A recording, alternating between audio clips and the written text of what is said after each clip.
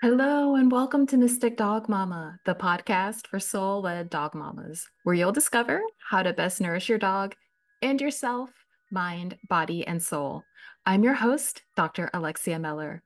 Thank you so much for being here with me today. It's so wonderful to have you joining me. I'm so excited to be kicking off some new conversations here on the podcast, all things nourishment for us and our dogs.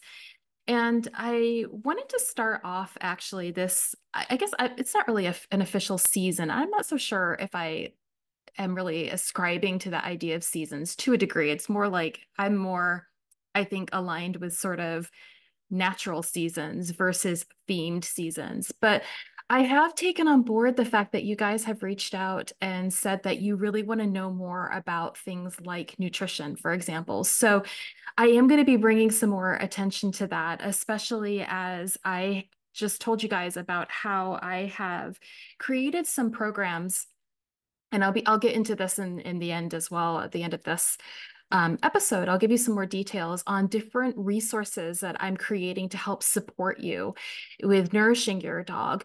But specifically, I'm coming from this perspective that I've called the N.E.W Approach.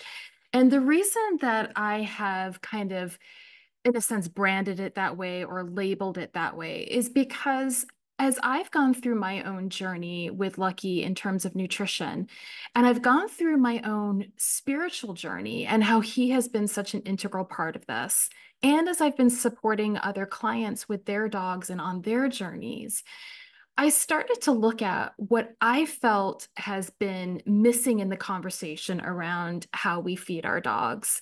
And I wanted to sort of bring things together in a way, sort of, I guess, really kind of, in a sense, formalizing the way that I operate when I'm working with dogs, when I'm working with myself, when I'm working with clients, when I'm looking at what it means to actually nourish ourselves and our dogs, and kind of bring that into a way that you guys can emulate if that feels resonant for you. Because my aim with all of this is that it goes well beyond the bowl.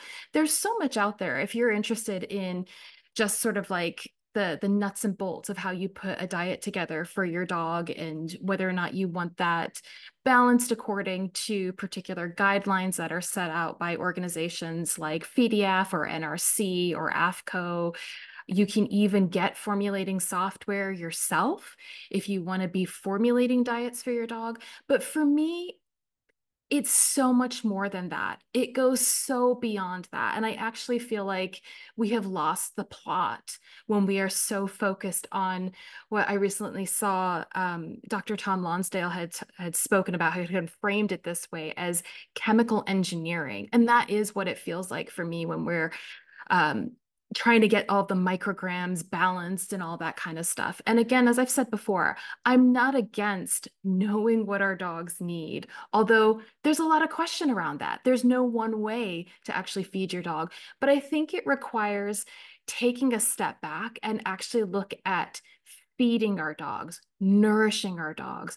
And nourishment involves so much more than food. Food is one part of it.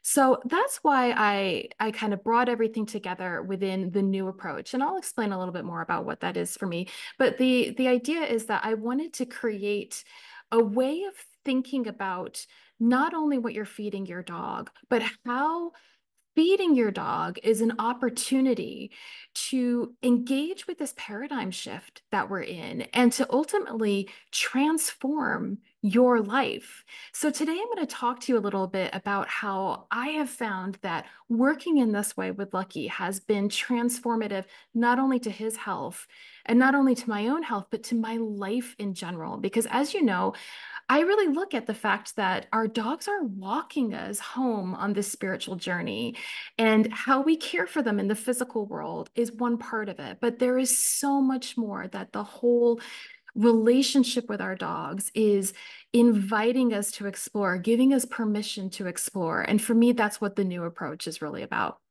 So for those who are not familiar with what the N.E.W Approach is, I kind of introduced components of it over the summer in our little solo series. But the N.E.W Approach, N.E.W is an acronym that stands for nutrition, energetics, and well-being. And for me, it is those components together that really offer a key for supporting optimal health.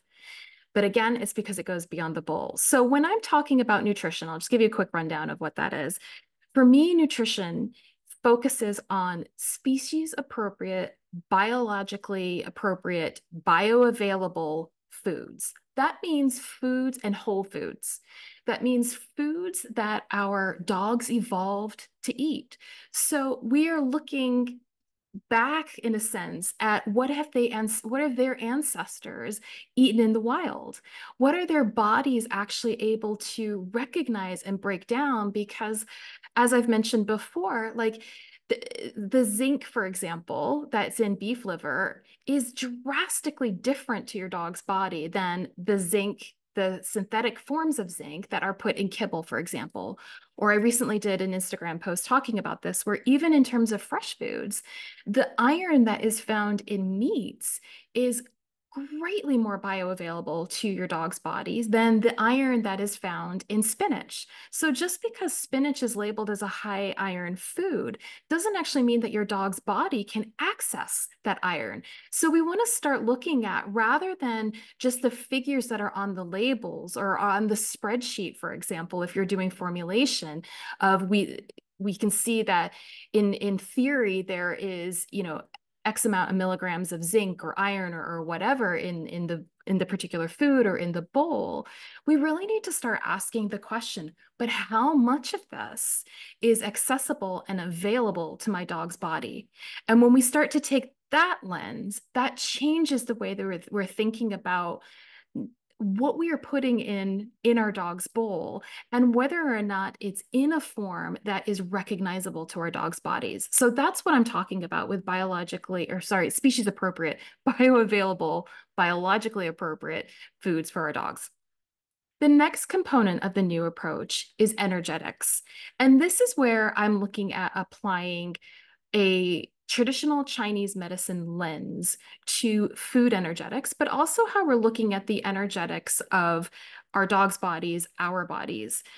Something that has been really resonant with me when it comes to traditional Chinese medicine is that it is a philosophy. It is a way of being and living in the world. I think in the West, we have tended to appropriate it and not necessarily use it in the same ways or the same contexts from the context in which it was created. We tend to actually apply our own allopathic lens to this, which I kind of problematize, to be honest, because in the West, we treat things, we do the same with herbalism, for example. So when I'm talking about allopathic, it's looking at what the symptom is and trying to get rid of the symptom. And so we look at like, this drug is good for this food is good for this herb is good for this, right? And we're sort of isolating the food, the herb, the supplement from its greater context. And we're generally looking at, say, like one component of it and not actually looking at how it's engaging with the system as a whole and how it is a system as its own whole system. And so that's where I find it a little bit problematic. However, that being said, TCM and food energetics offers us such a useful way of reflecting upon this idea of balance and looking at balance is constantly shifting and changing. And although each and every living being is born with a particular energetic profile and a particular constitution, we are changing in response to what's going on with us internally in terms of like what we've eaten, in terms of stresses we might be experiencing. We are changing in response to the climate around us, to the circumstances that we're in. That is all going to affect the balance of the body. And it's the same for our dogs.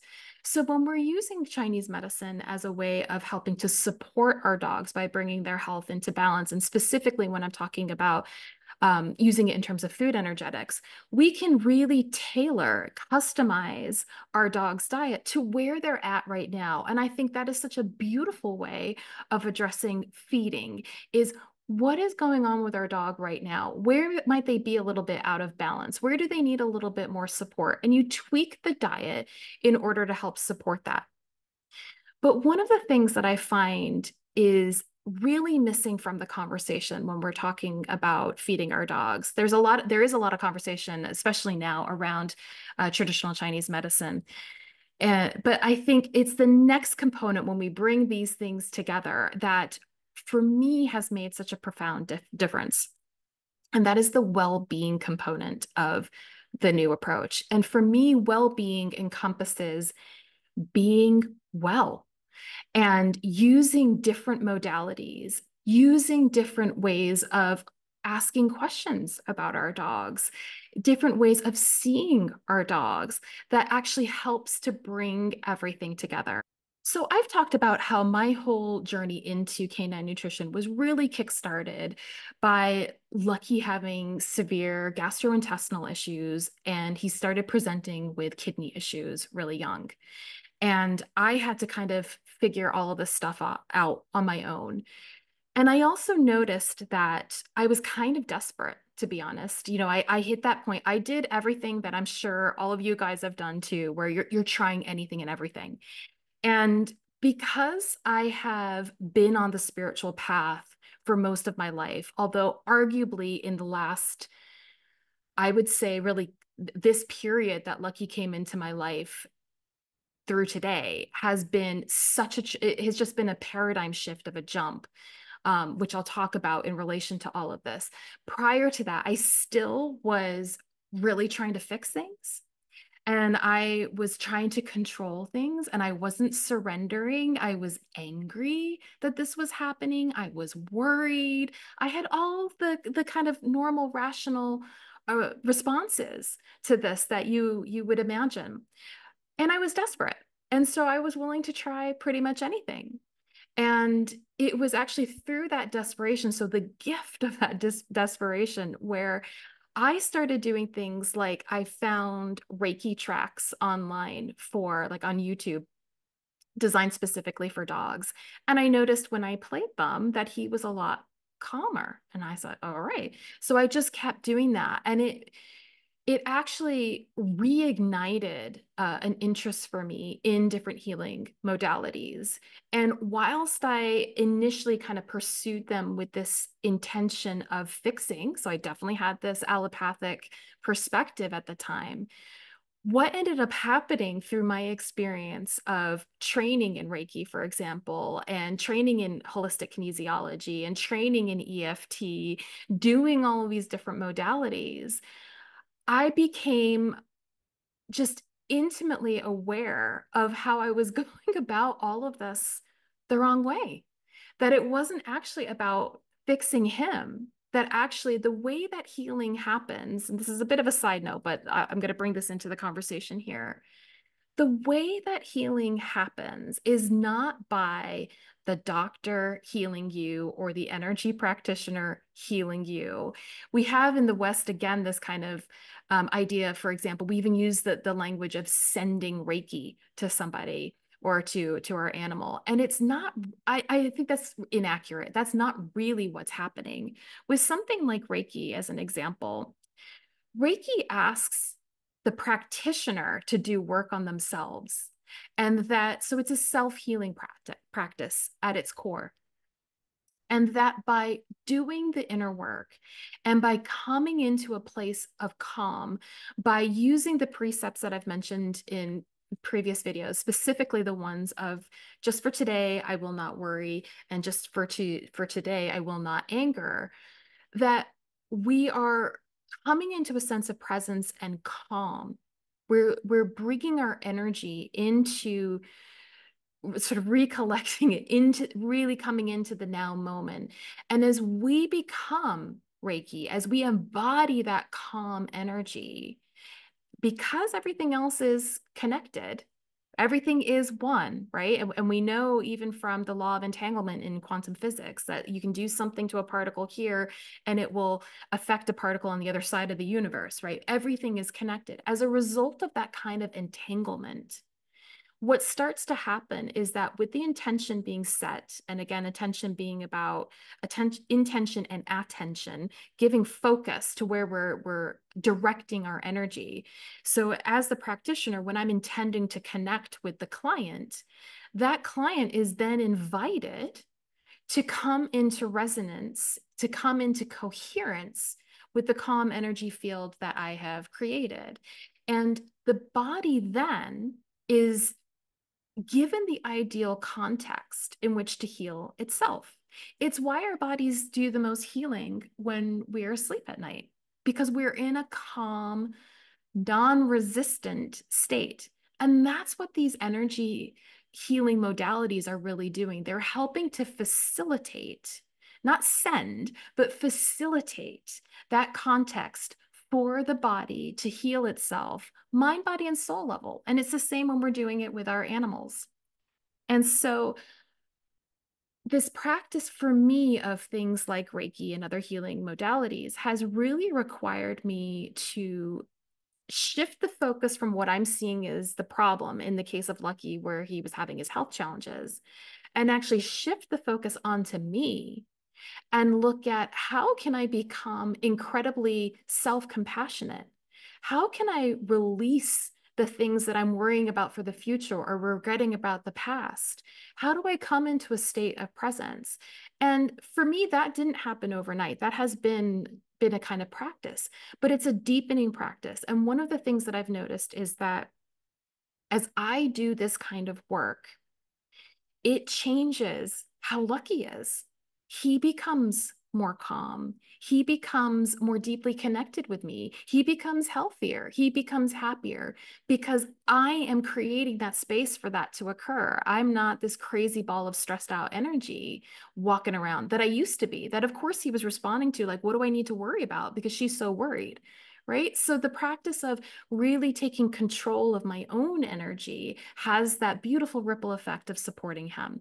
So that's one aspect of the well-being component of the new approach, but it's one that I think is quite important. It's important in my own practice, and it's something that I work with clients, and I am also able to teach you guys how to do that. If that's something that you're interested in learning how to do, I can certainly support you in learning how to do energy working kind of modalities. So you can let me know in the comments or send me a message on Instagram at Mystic Dog Mama and let me know if you are curious about learning how to do some of these well-being practices for yourself and for your dogs. So that's coming up, but I just wanted to kind of give you that intro to that's how the new approach works, is by bringing nutrition, energetics, and well-being together and taking that whole dog perspective. And by taking that whole dog perspective, we're really taking our whole person perspective when it comes to us. So I wanted to talk to you a little bit about how this has been transformational for me and give you some tips on some ways that you can be applying these kinds of perspectives now to help transform your own life and ultimately your dog's life too. And because I'm old school, I wrote it on paper. So I'm going to grab my paper and my notes. And that's something also like I find it just really helpful when I'm thinking about these kinds of things to actually put pen to paper. There's something really lovely about that tangible experience. And I've been thinking a lot about how I want to introduce this stuff to you guys because it has been so important to me and so transformative. And I would love for you guys to just get a taste even of what this can do for your own life and give you some practical things that you can be applying right now. So I took a bit of time to kind of sit and meditate with this to see like what have been the most, because there's been so many transformations for me. If I could boil it down into say like the top 5 things, what would that be? So that's what I was kind of thinking about. So I guess the first thing that I would say is that I've become intimately aware of the divine in everything. I used to say I was before, but now as I have deepened that, I realize that was like surface level. And I am well aware that this path just continues to deepen and to grow. And I'm really excited to see how that kind of continues to unfold. But I think like even doing simple practices, and this kind of links the nutrition with the well-being as well. I've told you before that I started doing things again, initially out of sort of desperation, but it's been transformed into a beautiful spiritual ritual. I do things every day like I bless Lucky's water because I know that water holds consciousness. And I know that when we direct our intention to things, that is how we are creating in the world. Whether you want to see it in the way that kind of the manifesting community talks about it, or even if you just want to look at it from the perspective that we are creating our world with how we are perceiving it. We are making assumptions, we are giving meanings, we are assigning what this world looks like to us by the meaning that we're giving it and by the intention and attention that we are focusing. So I choose to positively intend health and well-being for Lucky, knowing that water does carry consciousness and that love, that deep love that I am transmitting into his water, and I do the same with his food, that is being carried to him as a kind of blessing or an offering, a gift. And so, in doing that simple ritual every single day, it has created this prayer for me and it has connected me more deeply in my own life. And I want to back up for a quick second because I mentioned that I see the new approach as a paradigm shift. And I feel like we are at this really beautiful, intense, difficult, strange moment in history where we're undergoing some serious evolution. There are some really amazing invitations that exist right now in this moment where we have the paradox of unbelievable terrors and unbelievable love at the same time. And this is where some of the things that I've taken away from A Course in Miracles when I was reading that have become really important for me and really helpful. And I want to share it with you. And that the one thing that I think has been really impactful and has really made it easy for me, in a sense, to be able to apply some of this on a more regular basis is to recognize that anything and everything that we are doing is simply a choice point between love and fear. So, what am I going to choose right now? Am I going to choose to see this as loving, or am I going to choose to see it as fearful? Am I going to choose to respond out of love, or am I going to choose to react out of fear? And I catch myself on the regular and interrupt my kind of habits or thought patterns and ask myself that, and then redirect as much as I can, course correct towards love. And that's where I think we're invited to do this at an individual level, but we're invited to do this at a collective level. And so when I talk about our dogs walking us home on this spiritual path, this is part of it. This is the invitation that them being in our lives and the various things that they raise for us, or just the nature of having a dog is going to raise for us, gives us all of these different choice points and asks us, how loving can we be in any given moment? And so in this paradigm shift, for me, using this new approach as a kind of framework for how I'm engaging the spiritual path with Lucky has been one where I'm looking at how often can I choose love over fear. I sometimes do choose fear. I mean, it's a human thing, right? We're not perfect, but more times than not, I am choosing out of love and looking at how it is just the really small kinds of opportunities, the really small choice points that have a cumulative effect. And this is part of how we transform, is through these small daily uh, opportunities to choose differently. It's not just the big things that happen in our lives, but it is the small things as well, and how they build confidence for us in choosing again and again and again from a place of love. So one of the ways that I choose love is I choose to bless his food. I also choose, as I am purchasing or preparing the meat that I am feeding him, and the same with the plants, because I think the plants often get overlooked when we're talking about the spirit, the divine that's in everything. We can recognize it in animals, but we don't necessarily recognize it in plants. but I recognize it in all. And I show gratitude and I honor that cycle of life. And I am grateful for the life force energy that has run through these beings and how their life force energy is now running through me or through Lucky in me preparing this food for him. And that brings such a deep sense of connection for me. And I think, through my years of working in participatory art, where I was doing a lot of projects, working with a lot of different people, academia, corporate world, teaching, coaching, all the different environments that I've worked in. One of the most common things that I found that every single one of us is seeking is a sense of deep, meaningful purpose. We're seeking purpose, and that involves seeking connection and seeking love and seeking meaning and seeking a sense that what we are doing here matters. And while we often talk about purpose at a broader scale, you'll know if you've listened to some of my earlier episodes where I introduce how I've started to think differently about purpose. Purpose for me happens on the micro scale. It is on those really small things, those small moments where you feel a pull towards something, where you recognize a connection with something.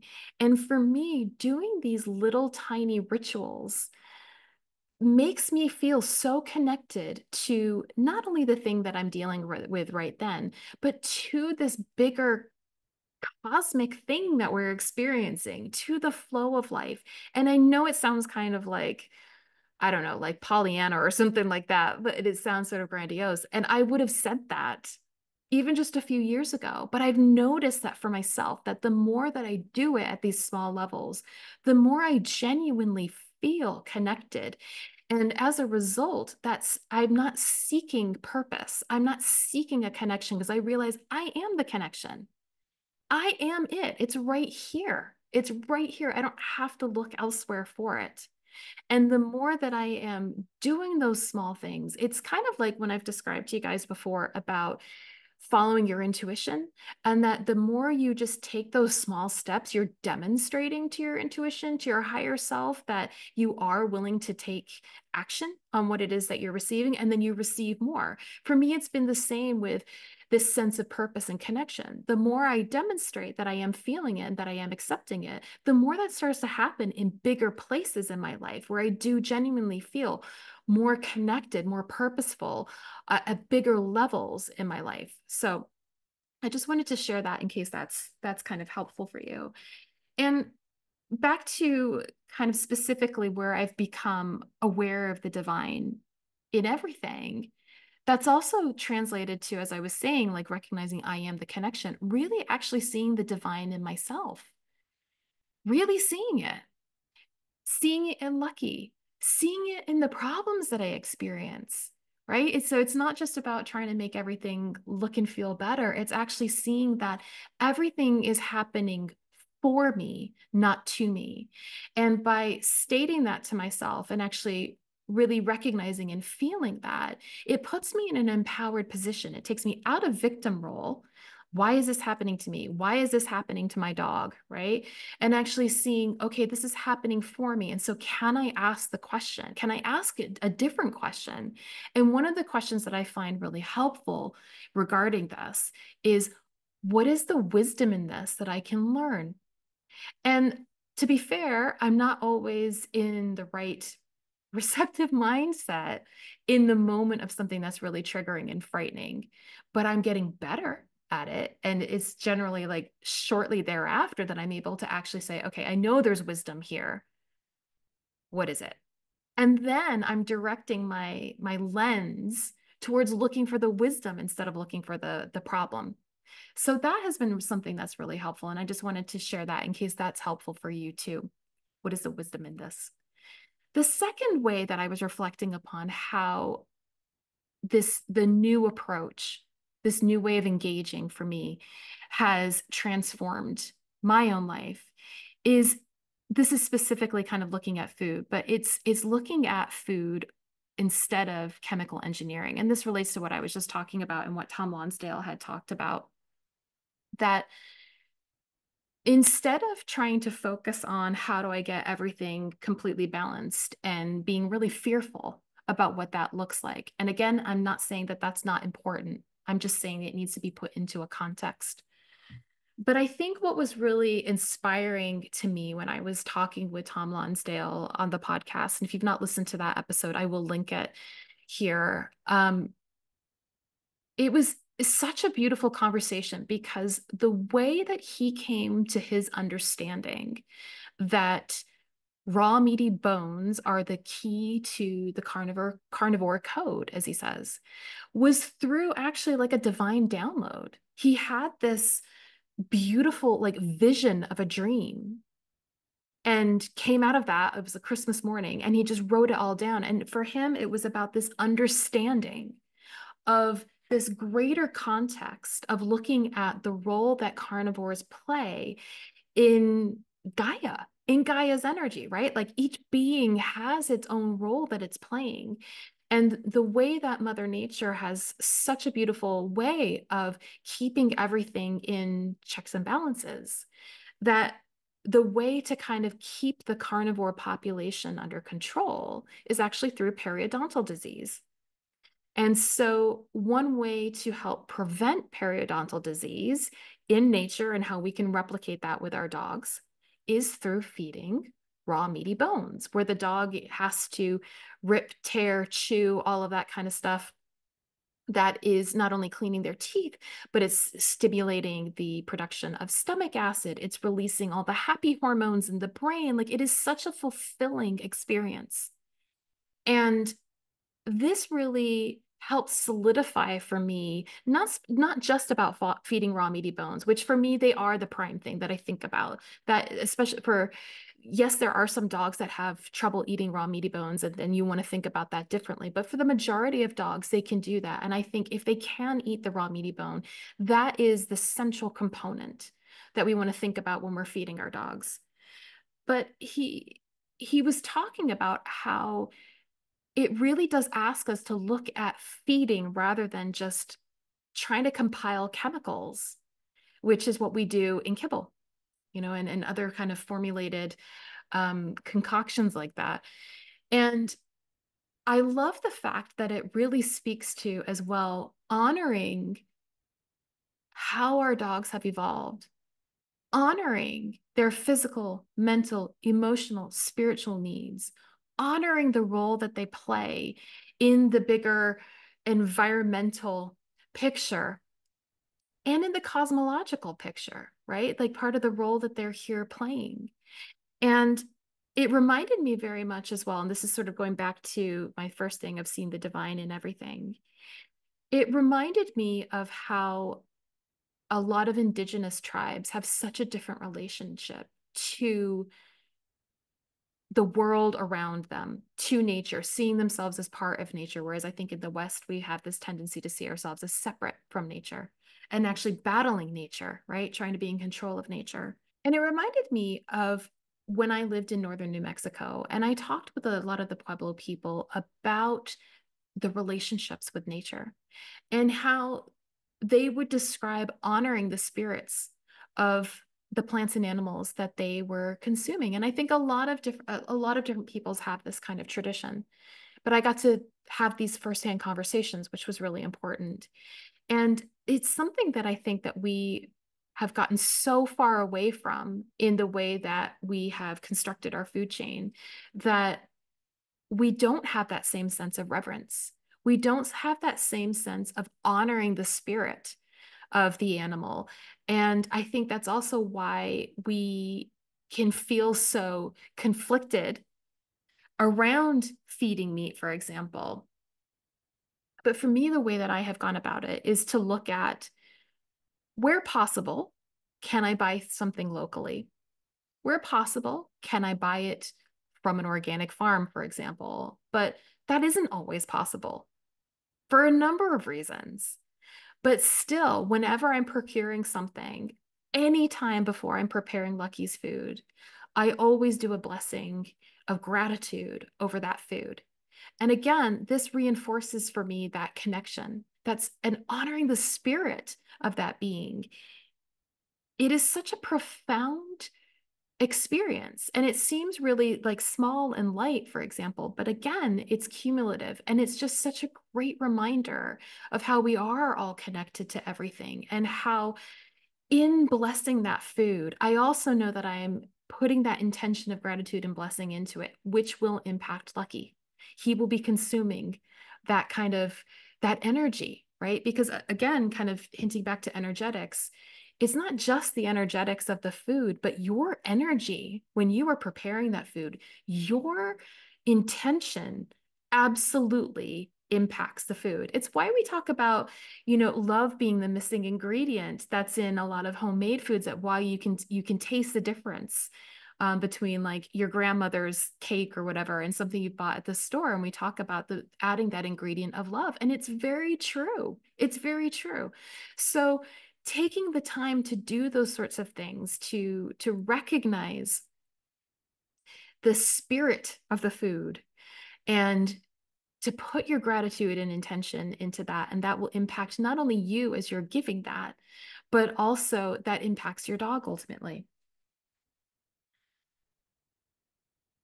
And so the third thing that I was reflecting on was about how the new approach and this way of being has helped me to acknowledge and reconnect with my own innate wisdom.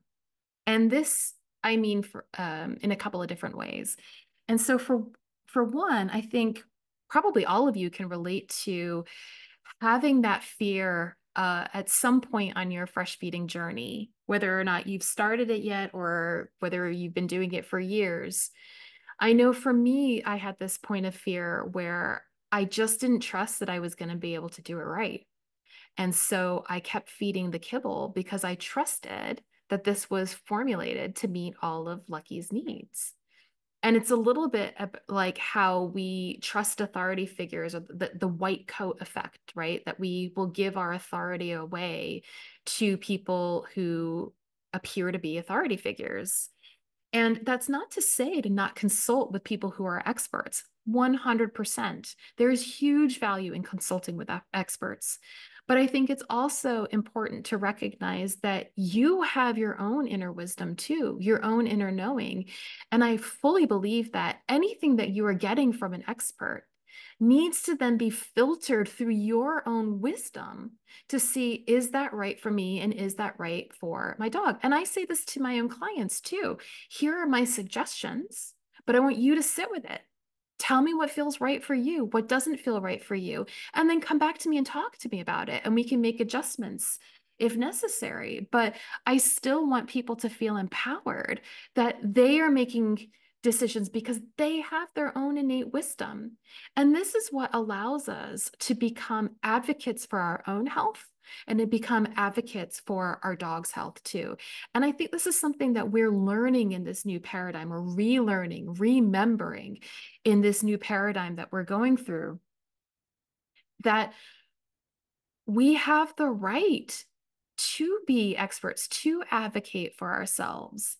And I don't know how many of you have had this kind of an experience, but I've certainly had it in my own healthcare journey, where I talked to Katie Hadley in an upcoming episode about this. She is a dietitian, a human dietitian that focuses specifically on helping people who suffer from IBS and SIBO. And one of the reasons that I wanted to talk to her is because I have a history of IBS. And I remember when I was at the height of it, it was really, really bad in my mid-20s. And I went to the doctor and was like, I need help with this. And like so many of us who, especially women, it tends to be, who go to the doctor saying we've got this thing going on, I was told it was in my head. And I was prescribed antidepressants. And when that didn't work, because that's not what the problem was, the doctors were frustrated with me because I was creating a problem, because it didn't just solve they didn't just sort of solve the problem. And I remember feeling really frustrated that I wasn't being taken seriously. And I wasn't being trusted or believed with what was going on in my own body. And this is part of what I mean with trusting our own innate wisdom, that you know what's going on with your body. You know what's going on with your dog too. Your vet is a professional that can help you, but you are the one that's with your dog more times than they are.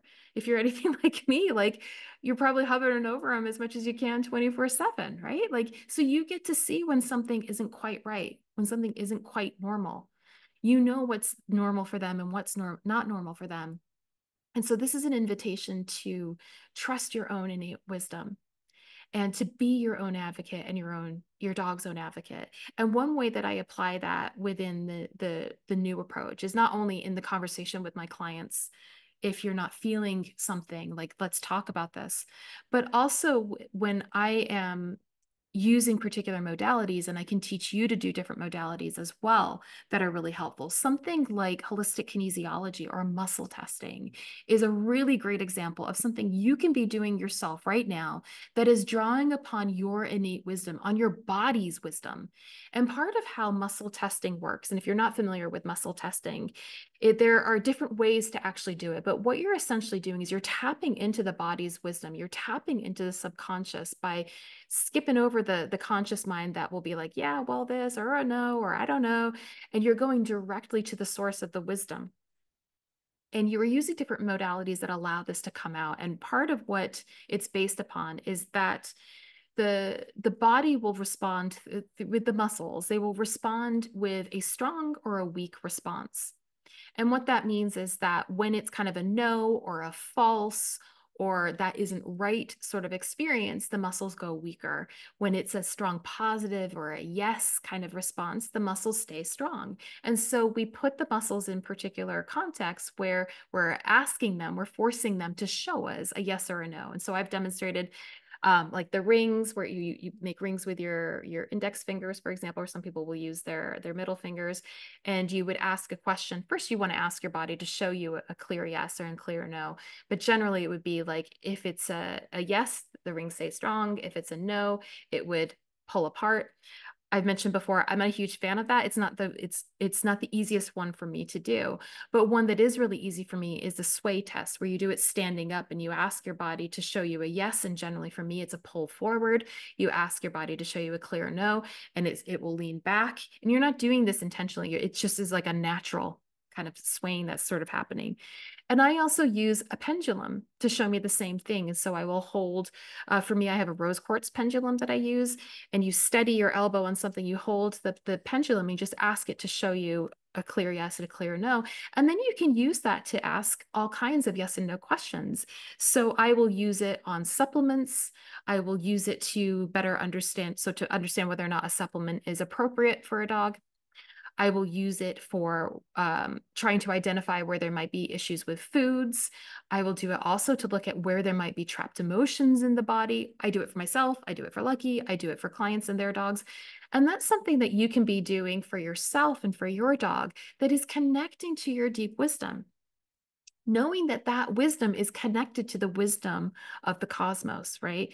And so, although it seems kind of woo-woo, I mean, if you're listening to this podcast, you're probably on board with some woo, right?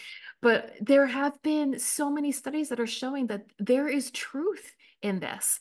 And so that's something that you can use as a practice as well, that helps to, again, reaffirm and create that kind of accumulation of demonstrating that you're listening to yourself and demonstrating that you are acknowledging your own wisdom. So that's something that this new approach has helped me with. And that translates into me being able to have different kinds of conversations with my vet, for example, or different professionals.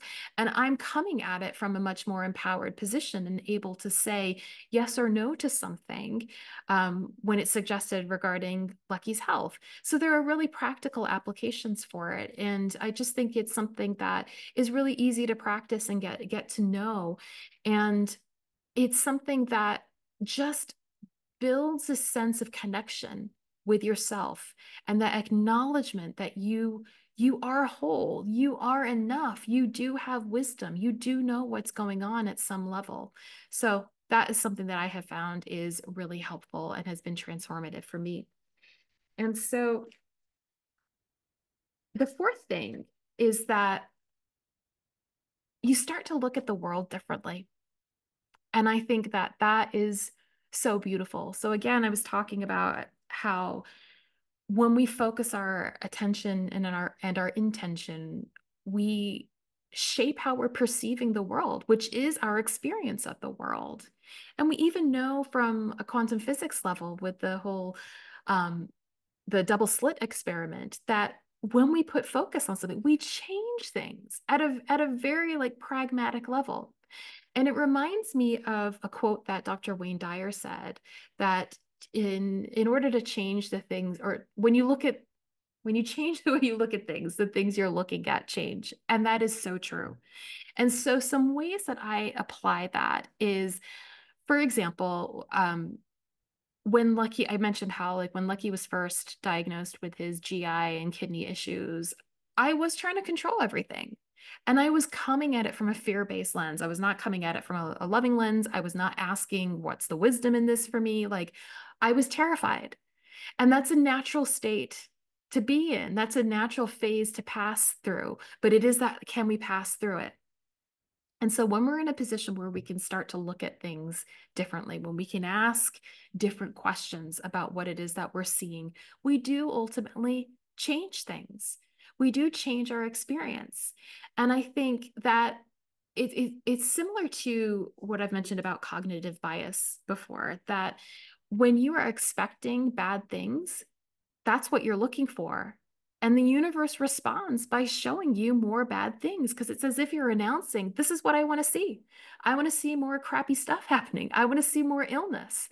I want to see more lack. I want to see more disappointment. And so that's what it is that you see. But when you shift, when you choose differently, when you announce, no, that's great. That's a possibility for me to see and experience. Of course it is, because anything and everything exists. So that is one possibility. But I choose differently. I choose to see something differently. And that is such an empowering place to be. So with Lucky's health, I started looking at, I choose to see him healthy. Regardless of what's being presented to me through the blood tests or what have you, I'm choosing to see him as healthy. I'm not talking about denying and being delusional. I'm just announcing what it is I'm choosing to see, what I want to see, what I intend to see. And I did notice he started to get better. Whether or not it's connected to that doesn't matter. That was the experience. But even regardless of the blood work changing, right? I stopped focusing on all the negative things and I started to see him in his happy moments. I saw more and more happy moments. I saw more and more healthy moments. And I reveled in that. I wasn't waiting for a different kind of outcome in order to enjoy him and to enjoy my life with him right now. And I think that's something that's really important, especially if you have a dog with a health challenge or you have a health challenge, where there can be that sense of like, once I get through it, then once this is done, then. And that's part of why we're trying to use that allopathic approach of fixing, because we want this over with. But when I started focusing on what is the wisdom in this experience for me, and especially with something like kidney disease, this was really interesting because I've mentioned in a previous episode how I went to a homeopath who did muscle testing on me as a proxy for Lucky and identified trapped emotions in Lucky's body. And a couple of the prominent emotions that came up were fear, which is associated with the kidneys, and abandonment. And I have mentioned in the beginning of the podcast that part of Lucky's story is that when he was 2 weeks old, his mom was killed by a car, was hit by a car. And then he was given to me when he was 12 weeks old. So there's been this pattern of him losing important things in his life. And so I wasn't surprised actually when that came up as being trapped and how that was then creating physical ailments. So the wisdom actually in those physical ailments showing up allowed me to see what was underlying it and how I could help him release that. And there are ways that you can do that through actually identifying with muscle testing and then releasing through magnets of all things, of helping the body to get rid of that emotion. So if you were interested in knowing more about how to do that, let me know because I can certainly talk to you about how that's done. It can even be done with your fingertips because your fingertips are magnetic. So I'd be happy to talk to you about that. But then I was able to notice how I was, like I said, I was just waiting for things to get better before I could enjoy him. And when I switched it, so I wasn't waiting for another time, but recognizing that everything is happening in this now moment. There is no tomorrow, right? When we experience tomorrow, it's actually our today, right? It is the now moment. So, how could I find loving, joyful moments with him now? And that was transformative, not only for my relationship with him. And I did notice that he just seemed to have more and more good moments, right? But I was different. I was totally different. I was more present in my life generally. I wasn't just waiting for something else to be different. And I was also becoming empowered of not letting my external circumstances dictate how I was going to feel about myself. Where that was a huge pattern for me of like, oh, well, I don't have the money to do this, or I don't have this, or what, whatever it would be. And I would limit myself based upon the physical 3D experiences. And it's not saying that those 3D experiences don't exist. What I am saying is that, but I don't have to let them change how I am feeling about myself and my life. That's a choice. I'm feeling it internally. When we're seeking things, when we say that we want things like we want a relationship or we want to go on vacation here or we want a house or whatever it is that we're seeking in the 3D, we're seeking it because we think that it's going to give us a particular feeling. But guess where that feeling comes from? Not from the thing, the house or the money or the vacation or the good health or whatever isn't handing over a feeling to you. You are cultivating that feeling internally in response to those things. So you can cultivate it or conjure it at any time. And that's what I practice doing. And that in and of itself, if you only take that one thing from all of this, that is transformational. So that was change the way you look at things, and the things you look at change. And the final thing, the fifth thing that I wanted to talk to you about was something seemingly simple, but so unbelievably profound. And that is the level of deep peace that I finally experienced and continue to experience despite what is going on around me that persists. And I think that's the beautiful thing that I've experienced, is that it's not just a fleeting moment like it used to be. It wasn't like an every now and again I'd feel a sense of peace. It's even within the most stressful, difficult experiences that I have gone through and that I'm even going through right now in my life. But I am in a different relationship to it. And I think that has, using the kind of language that we speak about with our dogs, that has definitely reduced my reactivity because I saw how reactive I was. I was waiting for the other shoe to drop all the time, waiting for the feeling like the external was kind of coming at me and I was just going to have to react to everything. And instead, anchoring in that inner peace, that that deeper connection, that deeper wisdom, the deeper sense of who I am, and allowing the things to happen around me, but to not attach to them in the same way.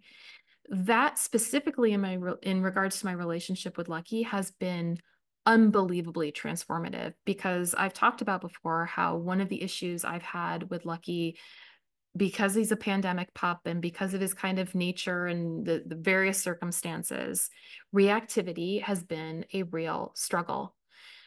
But the more that I've worked on cultivating my own inner peace, the less reactive he gets.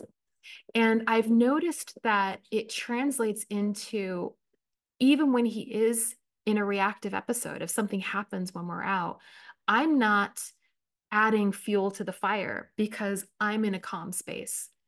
And that doesn't mean that I'm not responding to what's going on. Like, I'm moving him away from the triggers or what have you, but I'm not attaching a story about it. I'm not ruminating about it. I'm not trying to make somebody else wrong, or the person who's not taking care of their off-leash dog. All of the stuff that I used to create stories about, that I used to really get so attached to a particular narrative that put me in the role of victim, whether I was conscious of that or not. None of that's there anymore. None of it's there. And it is so empowering. And so that, again, this is where I'm talking about how it goes beyond the bowl. When we're nourishing our dogs, it goes well beyond what we were putting in the bowl. That's one part of it. But I look at how I am now creating a much more calm, grounded, centered environment for the both of us because I'm in charge of my own energy now. I'm not allowing my energy to go here, there, and everywhere or be controlled by other things in the external and making myself the victim. I am fully embodying it and being responsible for my own energy and recognizing that I am creating my own experiences. Doesn't mean I'm necessarily creating the kind of physical 3D thing that I'm seeing, although some may argue that we are, but I am controlling how I'm responding to that. That is what I have control over. And the more that I take responsibility for that, the more that he is living in a calm state. And that has a ripple effect on his behavior, so on his mental, emotional, and spiritual health. And it has an impact on his body. It has an impact on the way he eats. It has an impact on how he's digesting things, right? Because I've created a safe space for both of us. So that's what I mean about how the new approach has been really transformative for me. And so I just wanted to kind of bring that to your awareness so that as you're kind of going through your day, looking at where can you choose differently? Where can you choose a moment of love over fear?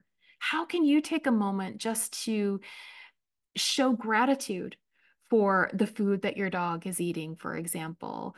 And even with the TCM and food energetics, I didn't mention it today, but I have in past episodes and when I was speaking about it on Instagram. But one of the things that I find most beautiful about TCM is that at its heart, it is about balance and connection, everything being connected, right? It's about the flow of this universal life force energy through all of these different beings that are on earth, that we're all little sparks of the divine, right?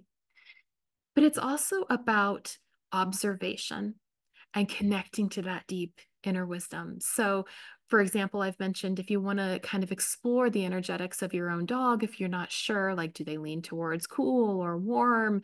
Or do they tend to be a little bit damp or dry? And then how could you use foods to help support them? It all begins with observation, just watching. Just take note. And that, in and of itself, is a practice that will bring you into a sense of presence and bring you into a place of non judgment, because it's not about looking at what's wrong with your dog, which is often the lens that we come at it, right? From the West, of like, you're trying to figure out what the problem is, but just watch them. Just watch. What are they showing you? What are they telling you? What are they communicating with you? Even if you're not doing telepathic animal communication, although you can absolutely do that, as I've mentioned before. And if you want to learn how to do it, let me know. But they are showing you in everything that they're doing and being. And so come into that moment and just watch, just observe, and then see how you feel in response. So that's just an overview of the new approach and how I'm applying it in terms of feeding dogs, but also how, again, it goes well beyond the bowl and how it has been so transformational in how I'm showing up in my own life and how that has a ripple effect on how Lucky is in his life and how people are engaging with me out in the world. Like it has such a profound effect. And my hope is that in sharing this with you, that there's something in there that really resonates with you, that invites you to step into the fullness that you are.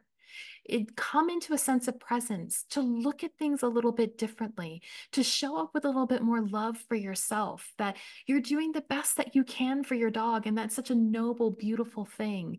But making sure too that you're doing the best for you and that it's not about fixing your dog, but looking at what is the wisdom that all of what you're experiencing is showing you. So I hope that that was helpful. I am putting together an ebook that will be available on the new approach that is essentially set up. It's a little bit like a manifesto of how we use this to help change ourselves and change the world. But it's a really great guide for how to feed your dog. It's designed at the moment for healthy adult dogs.